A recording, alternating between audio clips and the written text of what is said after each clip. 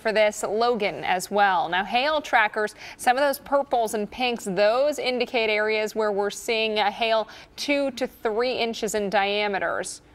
Let's head over to our breaking weather alert system. Bruce, of course, we've got a new severe thunderstorm warning to tell you about in Oklahoma, but just beneath that, there is that report of that damage at the Goodyear plant in Lawton, Oklahoma. You heard Todd mention some of the siding ripped off that metal warehouse. Some small trees also reportedly snapped, and the reports of some insulation on the road. But luckily, as of now, no injuries reported there. Yeah, and again, later in the evening, assuming most folks that work at the plant may have left, and of course, in case there may be a second shift, if you're concerned, did want to mention that, yeah, but the sheriff at least there had reported 0 injuries with that storm, again, at the Goodyear plant itself. Here's a look at least a couple of the other warnings.